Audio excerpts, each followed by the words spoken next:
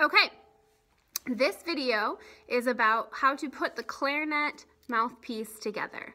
So usually when I do this, I connect the clarinet mouthpiece right here with the barrel of the clarinet so that way I don't have to squeeze on the hole, on the reed and the ligature and everything when I'm putting this part back onto the rest of the clarinet.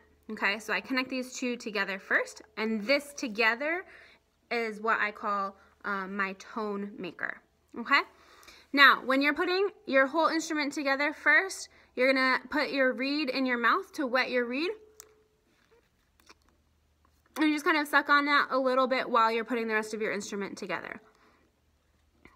It should get pretty wet, and then you're ready, after you do that, to put your reed onto your mouthpiece. So this flat part of your reed is the part that's going to go on the bottom of your mouth, okay?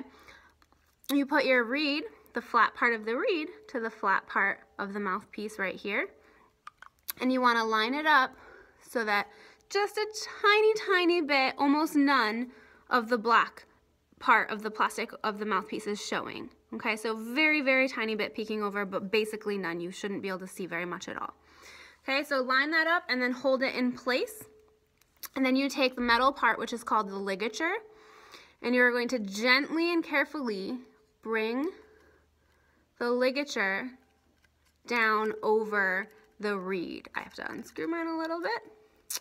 So you bring that down until it comes down to about where the thick part of the reed has just started, and sometimes on your clarinet you'll see a little line here on the mouthpiece. So you bring it down to about there. Make sure that the tip of your reed is still good. You can just barely see a little black above it. And then you're going to tighten these screws evenly. Not way too tight, but you want it to be tight enough that it's pretty snug and the reed won't move around when you put it in your mouth to play. You don't have to keep adjusting it. Okay, so you should have your barrel on the bottom, reed on the mouthpiece, and the ligature tightened over the mouthpiece. Okay, then to play, to make a sound, you're going to curve your bottom lip over your teeth, put your top teeth on the clarinet, and pull everything together and play. It's pretty loud, but that's all right. You need to make sure that you're relaxed as much as you can, but that the corners of your mouth are nice and firm.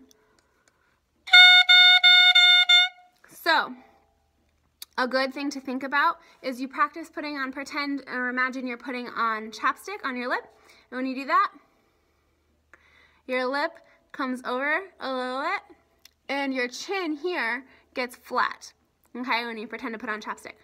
And that's what you want when you're playing your clarinet. You want your chin to be nice and flat here, and your lip to be curved over just a little bit and relaxed. Not all the way, but just a little bit.